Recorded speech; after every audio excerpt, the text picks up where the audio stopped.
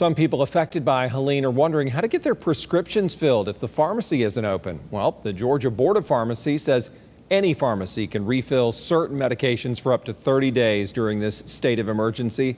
That means if your normal pharmacy is closed, just go to the closest one for you that's open and you'll get your 30-day refill. Just bring your most recent prescription bottle and an ID or send somebody with it.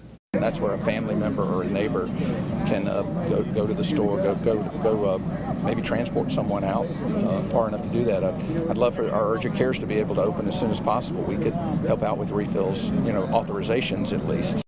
And with power back on in some places, several pharmacies in our area are open.